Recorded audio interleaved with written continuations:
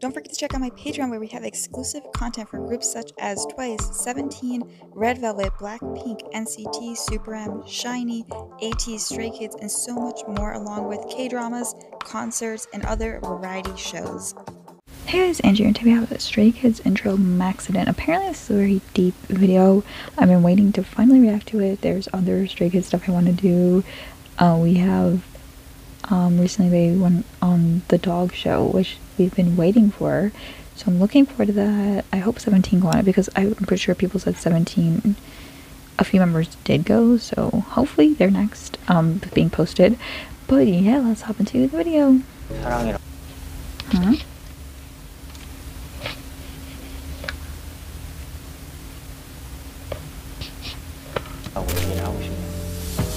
사랑한다 알 수 있어요, 저 스스로가. 사랑이란 거를 깨닫는 거. Yeah, apparently Ordinary had one too. That's not English. Why did I do that? That's Chinese, but I didn't. 핑크로 안녕하세요. This looks cool. 안녕하세요. 안녕하세요, 현진입니다. 근황을 말씀드리자면 아직 여기 투어를 진행 중이고, 얼마 전에 콘서트를 9월달에 엄청나게 큰 공연장에서 Just, you know, do it once again. Nothing crazy. 그때 제가 스테이들한테 Why don't I put... 심해요라고 했던 말이 기억이 나는데, 아이고 질투 심하다 해서 그런지 이번에 엄청 넓은 곳에서 엄청 많은 분들이 와주셨더라고요. 그 공연장에서 공연을 한다는 것 자체가 뭔가 예전부터 Why does Jisung look so fancy? 크게 다가와서 사실 마지막 리허설까지도 되게 많이 겁을 먹었던 기억이 있었고 이렇게 체조 경기장에서 이런 콘서트를 할 수 있다는 게 너무 꿈 같았어요. 스테이한테 너무 감사하죠. 이렇게 큰 선물을 받아가지고 되게 고마웠죠.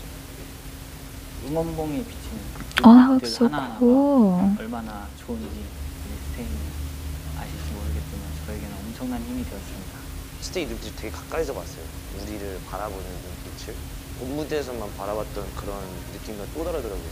아, 많이 사랑을 받고 있구나라는 걸 깨달았고, 나도 이걸 올려줘야지 하면서 긴 시간 동안 서로 나누지 못했던 것들을, 마음속에 품고 왔던 것들을 많이 나누고 보내드린 것 같아서 너무 소중한 이야기가 나온 것 같습니다. Oh, that's 이번 cool. 앨범을 한마디로 표현하자면 하나의 사건, 뭐 하나의 사고, 아직도 한 번도 해본 적 없는 그런 타이틀 주제를 저희가 일단 시도를 하는 거여서 그거 자체가 되게 큰 포인트라고 생각하고요. 되게 느낌이 다르죠? 많은 가수분들이 얘기하는 사랑이랑은. 이렇게 전화를 받고 하트 괴물이 나오고 아마 스테이는 좀 직감했을 것 같아요. 그냥 평범한 사랑 노래는 또 아니겠구나. 스트레이키즈가 겪은 I guess that connects to the Ordinary too, because it's not ordinary love. 어떻게 봐주실지 되게 기대가 되고, 스트레이키즈만의 사랑이 무엇인지 표현들을 지켜보는 게 하나의 포인트라고. That's very true. 한이 곡은 항상 한이가 만들었구나라는 게 느껴지는 것 같긴 해요. True. 그게 이제 한지성이라는 사람의 장르겠죠? 시켜라는 곡을 딱 작업하러 들어갔을 때 녹음실에 들어가기 전에 한 1절 정도를 이미 녹음으로 들어갔었는데 녹음을 해보니까 별로여서 아예 처음부터 끝까지 싹 다 만들어냈는데 That's so him. That's such a Jisung thing to do. 만드는데 3시간치 안 걸렸던 곡 중에 하나인 것 같아요. 한이랑은 또 너무 호흡이 잘 맞아가지고 한이가 형 일단 한번 불러올게 하고 불러요. 그러면 이제 거기서 이제 수정할 부분들을 수정해주고, 여기는 이런 느낌으로 가졌으면 좋겠어요. 그런 부분들. Oh, I wish we could see those parts. 금방 끝났어요, 저는. Like them record. 오케이. 그래 너도 남김없이. Why am I even surprised? Why did I even ask for it? I should know they would give it to me. I should not even question that. I'm so used to not getting... I don't know. I'm so used to maybe some artists will show behind the scenes of recording. SM does it quite a lot, but it's not as... I feel like recently we've been doing it more, but I'm still at the point where I'm shocked when they do. I just thought if we did, it would be a separate video. 속 타는 마음 좀 시켜. 약간 속이랑 켜. 남김없이 버려다 다시는 왜 없게 일단 속 타는 마음 좀 시켜. 근데? 언제간 대로 나와. 쌍쌍. 액터. 존나 허스키하게. Can it get huskier? You shouldn't doubt his huskiness. A bit more of a, yeah, more rhythmic. Ooh.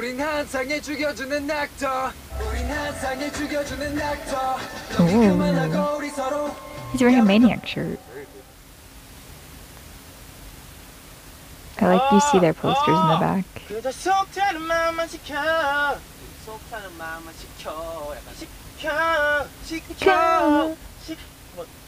They gotta update the pictures though, man.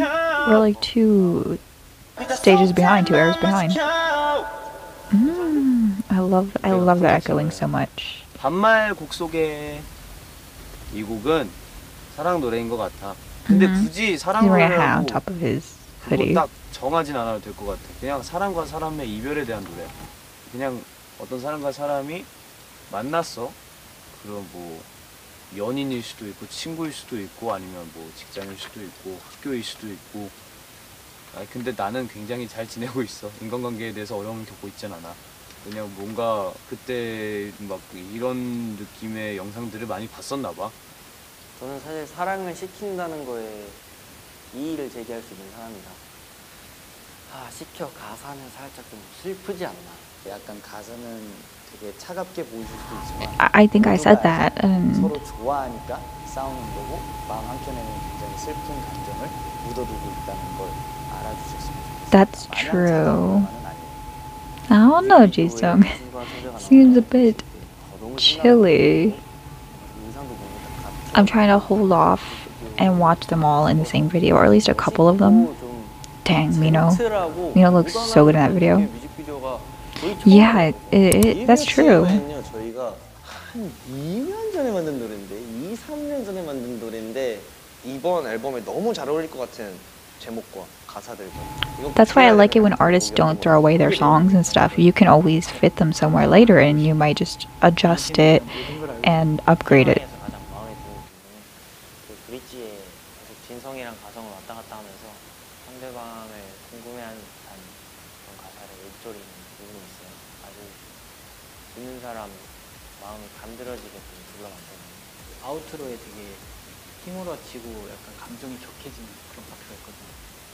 그 파트에 집중해서 들어줬으면 좋겠습니다. 그거 촬영할 때 애기 토끼가 있었어요. 제가 그 아이를 Oh my god, behind the scenes of that, please. 파트니까 도망을 가야 하는 그런 신이었는데 너무 열이잖아요.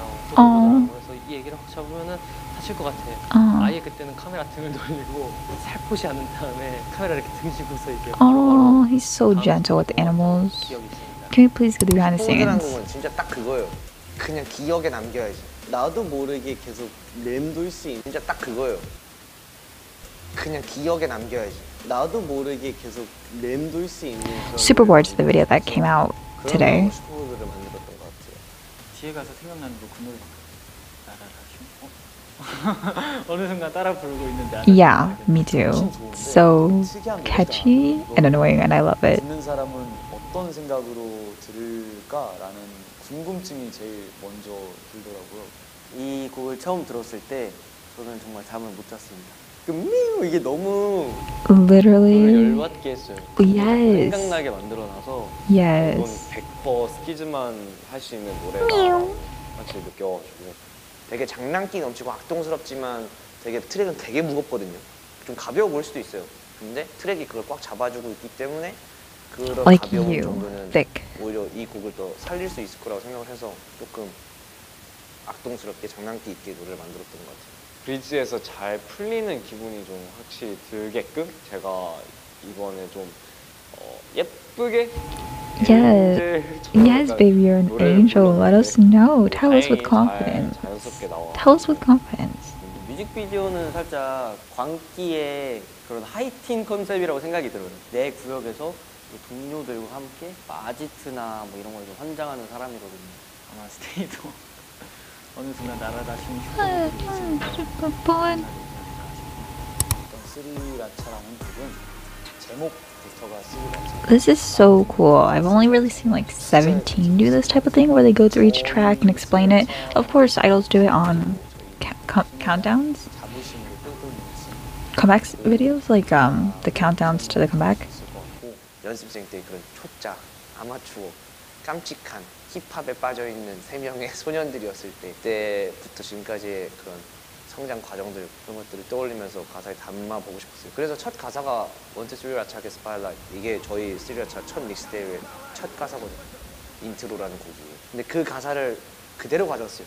그리고 파트도 그대로 제가 처음에 맡게 됐어요. 그때랑 똑같이. 드릴이라는 장르를 굉장히 해보고 싶었던 Oh, 마음이 I will probably hate it, but I'll support it. 두 가지 안에서 랩을 쓰고 그러다가 이제 드릴이라는 장르를 처음 접하고 나서 아 이런 곳에도 랩을 할 수 있구나, 이런 곳에서 되게 파워풀하게 랩을 하면 굉장히 색다른 느낌으로 멋있는 모습을 보여줄 수 있겠다 싶어서 창빈 한이가 이제 이런 드릴 음악 느낌으로 해보는 건 어떨까요? This is considered a drill music? I'm guessing it's a light version. I thought he was saying he wants to do drill music. Is this like a soft version of it?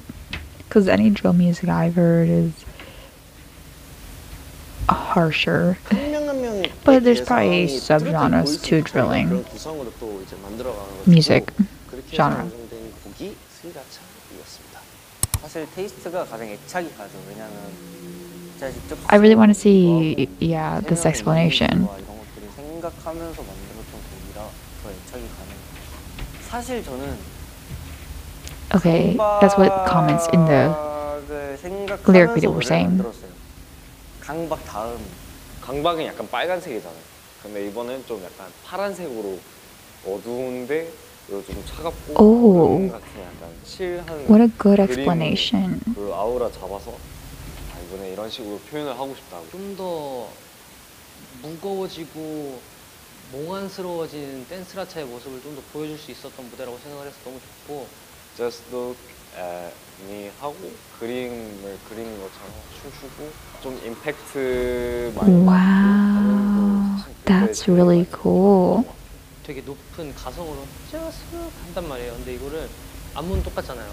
용복이는 약간 위를 보고 그냥 체념한 듯이 하는 그런 느낌이었고 Wow, 절규하듯이 그냥 that's beautiful. 이렇게 갔었고 용복이가 1절에는 로우로 깔아주고 2절에는 민영이 하이로 불러주거든요. 근데 그 부분에 뭔가 그런 대비가 Exactly.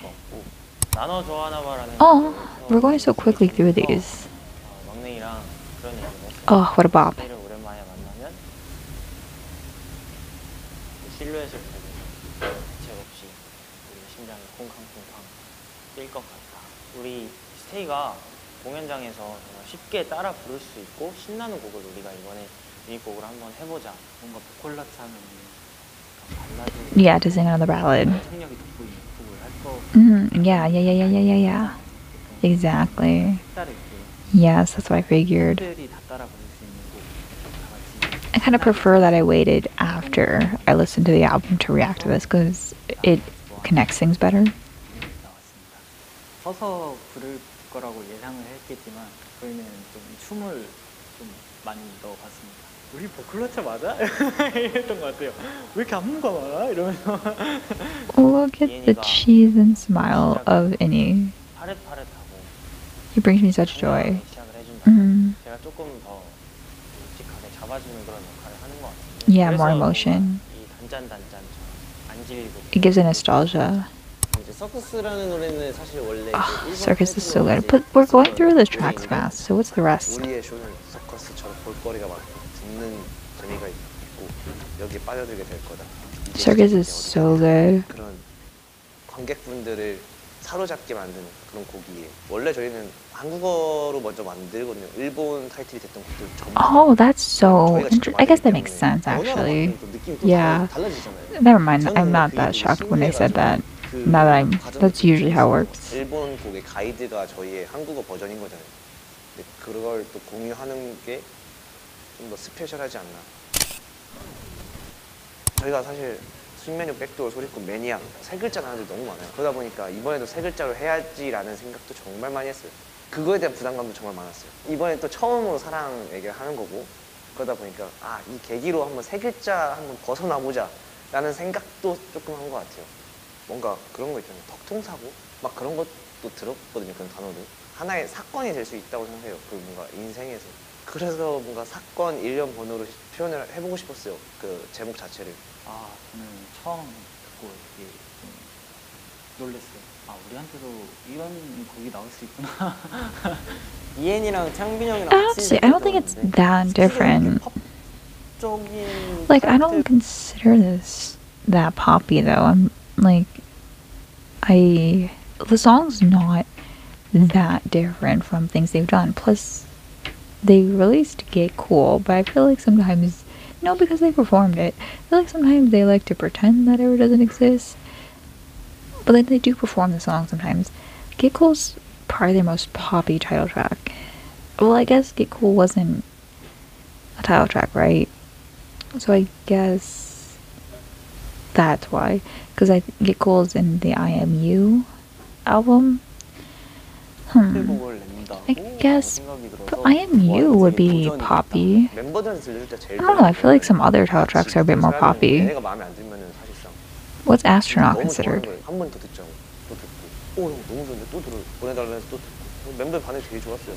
우리가 만약에 사랑이라는 주제로 노래를 하게 Also, what would you 된다면 consider Stray Kids sound? Because if it's not pop, what would it be? It's not rock. Hip hop? But it's not hip hop. What's? I feel like it's K-pop, which is pop. Because they don't have like K-pop groups don't usually have like R&B, pop, hip hop, country. Like they don't have like one genre. That's what K-pop to me is. It's a mixture of genres. So I feel like they'd be considered EDM, rock influence, hip hop music. I don't know. What is? It's just K-pop to me. Like I feel like God's Menu could be considered a bit poppy. No, I'm just curious what their genre would be. 에너지에 집착을 했던 것 같아요. 신메뉴, 백도어, That's true. 돌군, 그리고 매니악도 절제된 에너지. 케이스 143은 중독성. 곡 안에 트랙 자체 very 안에 true. 뭔가 되게 독특한 구다리들이 되게 많아요. 풀 때 풀고 통통 튀는 부분들이 있고 어딘 또 뭔가 되게 재즈 느낌도 나고 어디는 뭔가 되게 축제 느낌이 나고 약간 이런 부분들이 있는데 뭔가 스키장은 되게 직설적이다 해야 되나? 하고자 하는 메시지는 정확하게 전달한다고 생각을 하거든요. 뭔가 처음 사랑을 이렇게 시도하는 스트레이키즈가 하기에 되게 풋풋하지 않나? 가사들이 막 꼬지 않고 오히려 되게 간단 명료하게 내가 하고자 하는 표현을 직설적으로 말하는 게 그게 좀 매력적인 것 같아요. 사랑이란 소재를 that's very 사용했다고 true. 해서 저희가 막 이렇게 야 나 남자친구 약간 이런 느낌이 Could be your 아니라서 boyfriend. 오히려 전 더 좋았고요. 그게 이제 But baby, you got the lyric. Can I be your boyfriend? 이게 사랑을 표현한 I get it. I know 거라고 what the lyric was saying, but 스키즈의 사랑을 잘 느껴주셨으면 좋겠습니다. Why do I keep getting attracted? I feel like not only is it the hook, but I feel like it does give a point of what the song's Yeah. about. It gives a huge summarization of this is what case 143 is telling. I love my man just 제 flip to 파트가 English. 이제 훅인데 영어잖아요. Please warn 약간 me. 영어 파트를 맡을 때마다 되게 부담감이 있는데 뭔가 멜로디도 되게 단순하고 따라 부르기 쉽고 그런 곡인데 가사마저 단순해버리면 뭔가 별로일 Very 것 true. 같아요. 그런 걸 좀 It's very why do I 완벽하게 get 부르는 게 in 챌린지가 attracted? 되지 않을까? Like it's very 그런 dum 재미도 dum. 있을 것 같고 Why do I keep getting attracted? 약간 Changmin is always out here stealing what I'm saying. We did this in the album reaction. I stated something and then he sang it in the next line. I was like, what? 챌린지가 되지 We're the same person. 98 line. Wait, 98 line? Right? He's 98 line. Oh my 그런 god. 걸좀 He's 98 line. Am I forgetting their 완벽하게 ages? 부르는 게 좀 챌린지가 되지 않을까? 약간 그런 재미도 있을 것 같고 Why do I keep getting attracted? 약간 녹음도 약간 좀 이런 식으로 했던 게 좀 일당하면서 했던 게 알라딘의 주문 외우는 약간 알라딘 노래 부를 때 약간 이런 식으로 부르거든요. 그런 재미가 있는 훅이지 않나. 약간 노래가 주문 같은 느낌이 난다 그래야 되나? 아브라카다브라 이런 것처럼 외우시면은 잘 외워질 것 같습니다.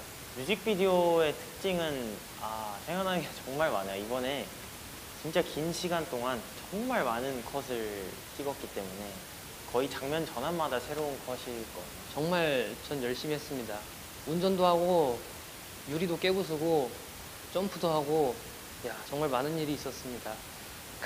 임팩트 있고 재밌고 I can't wait to do the behind the scenes music video. I think that's next with the dog video. 부분이 좀 있기 때문에 만화 같은 부분이라 해야 되나? 좀 그런 부분도 있는 것 같고 안무는 정말 특이하고 좀 깔끔하다. 약간 돌진하는 느낌의 안무인 것 같아요. 이번에는 사랑을 향해 찾아가는 그런 퍼포먼스라고 생각을 합니다. 이번에 좀 더 쉽게 안무를 따라 할 수 있을 것 같아서. Is it now? 단순하고 Is 간단한데 it? 그거를 이제 하나의 선처럼 이어지게 하는 그런 Me still struggling. Well, I can do the arm thing. 돌아올 땐 돌아오고 이런 게 있으니까 좀 느낌 내기가 어렵긴 하죠. 가운데 3명은 잘 맞았는데 옆에 애들 가운데 3명만 빼고 해보자. 여러분 천천히 디테일 맞출게요. 1, 2, 3, 4, 5, 6, 7, 8. 아 이거 안 맞잖아. 방금 이거 안 맞잖아요 여러분들. Why do I keep getting attracted? 네, 이거 끝까지 이거죠? 한번 피는 거죠? 마지막 주먹 아니야? 이때부터 주먹이죠? 이때 주먹이죠? 마지막에 이제 좀 터지는 구간에서 온몸에 힘을 다 실어서 춤을 추는데 그 부분에서 좀 댐핑감이 있다고 생각이 들어서 아마 다들 그 부분 때 좀 많이 좋아해 주시지 않을까라는 생각이 있어요. 그리고 좀 귀여워요. So 일사람을 cute. 손가락으로 표현한 건데 1을 강조해 줍니다. 그 다음에 이 1을 쳐서 내리면서 4를 만들어 주시고요. 그리고 이걸로 이 손가락을 가져오면서 3을 만드시면 됩니다. 근데 이게 조금 빨라요. 1, 4, 3.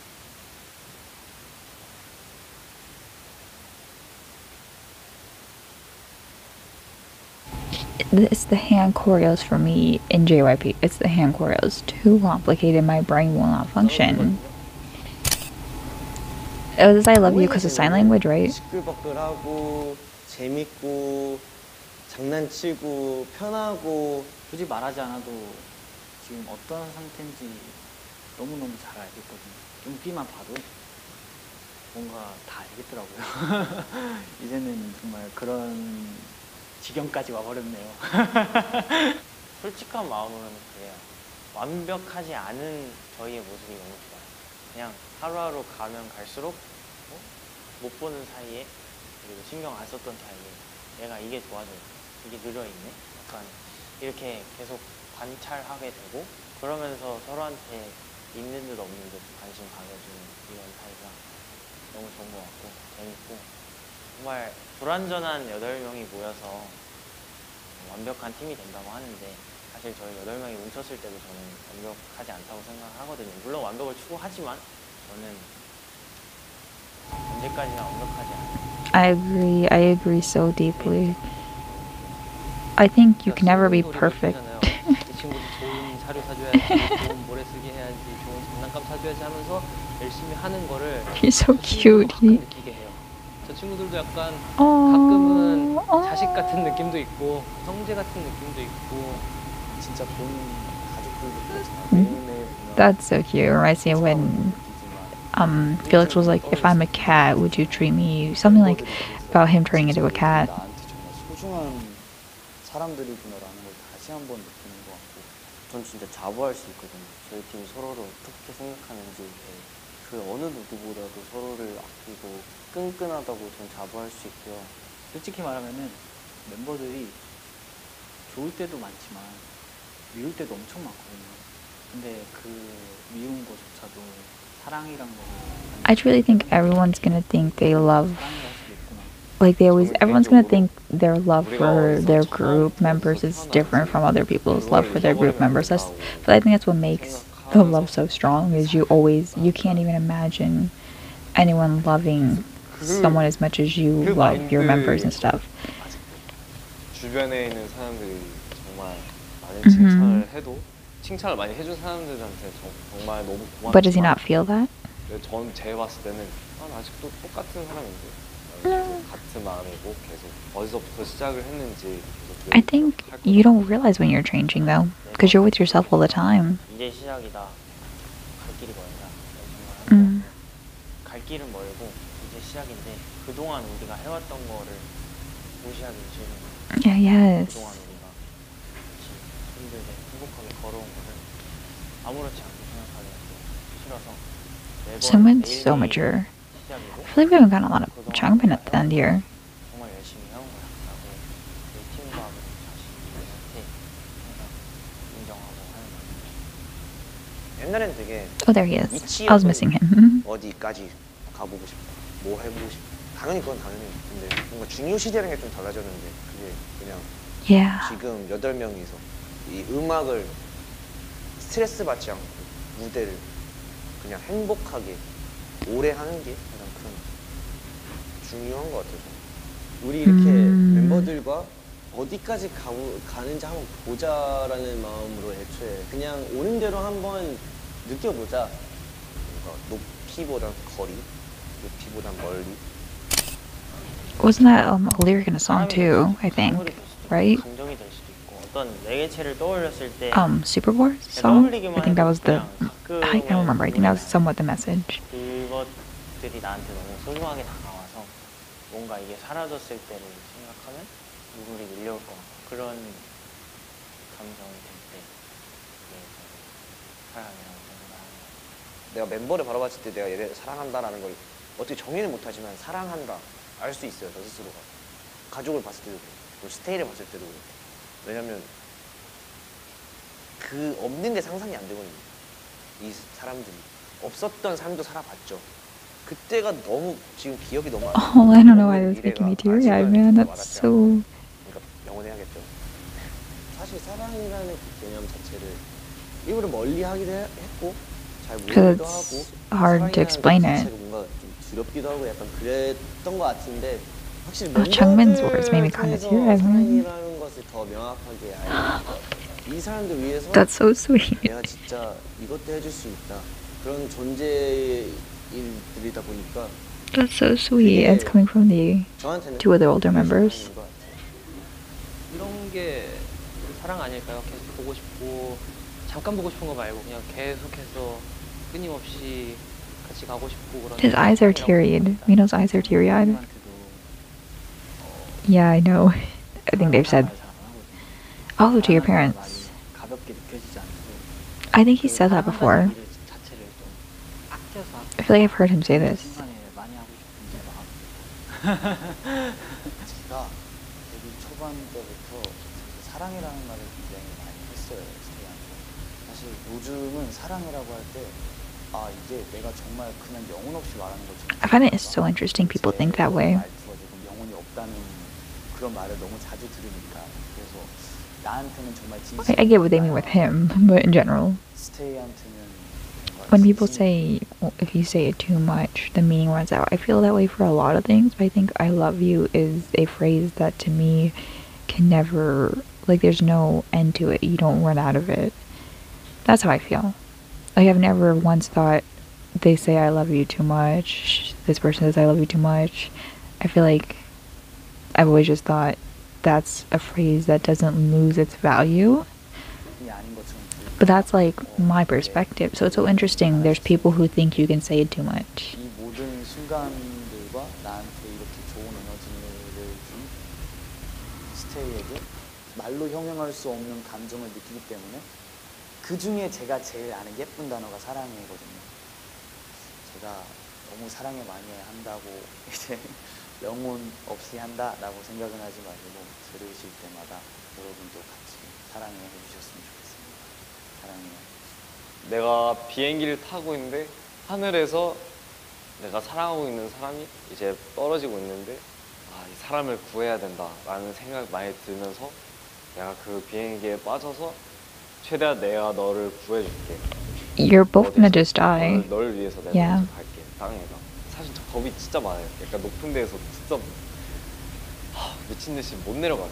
근데 사랑이라고 하면 I think the crazy thing is I believe him. I can see him jumping uselessly after 나는 꼭 가야 someone. 돼. even though it wouldn't actually help anything. 약간 생각 없이 난 가야 된다.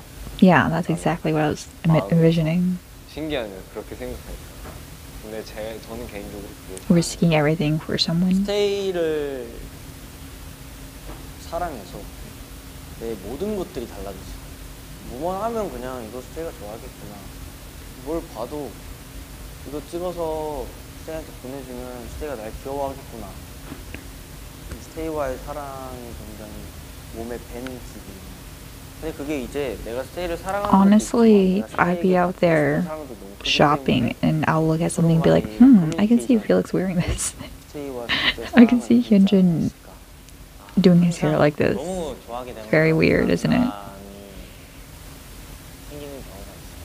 내가 이렇게 되거나 너무 소중해서 불안하기도 할 때 그런 감정들이 항상 이렇게 복합적으로 밀려와서 공연장에서 소감을 얘기하는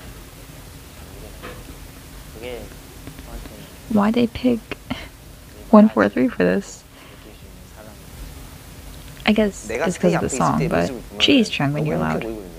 되게 처음 보는 모습들이에요. 저 스스로가 너무 눈에 사랑으로 가득 차 있어요.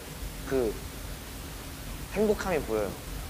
근데 그렇게 만들어 주는 것 같아요. 스테이가 이 받은 행복과 이 사랑을 우리가 할 수 있는 모든 걸로 뭐 무대나 음악 돌려드리고 싶어요. 창빈이의 사랑을 많이 받으십시오. I love Changbin. I know that. I don't know. He's been biased wrecking me this era.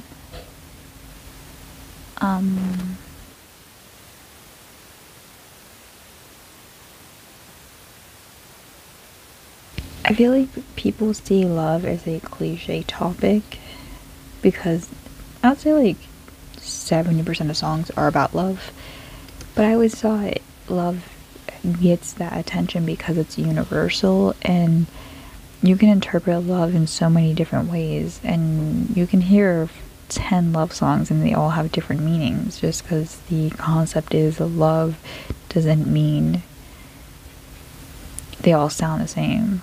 Like, someone can make, like Taylor Swift, she can make a whole album about love.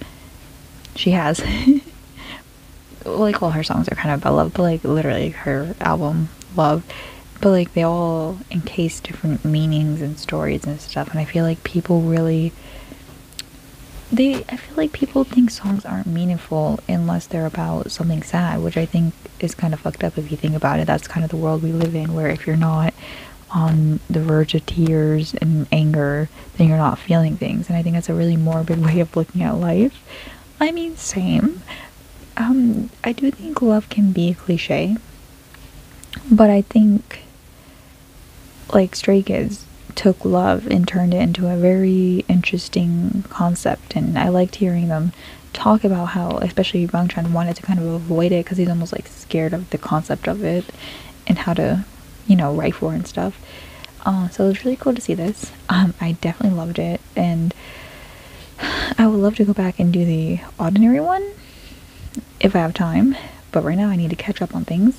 But like I said, we're gonna actually do Finding Stray Kids season 3 on Patreon. I'm actually watching it tonight, the first episode, and I'm gonna try to watch the second episode when it comes out because I'm late for the first one.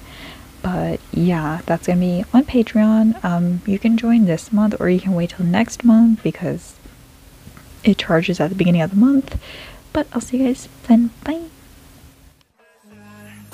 3, 4, 5, 2, 2, 3, 4, 5, 3, 2, 3, 4, 5. Baby, I'm ready for you.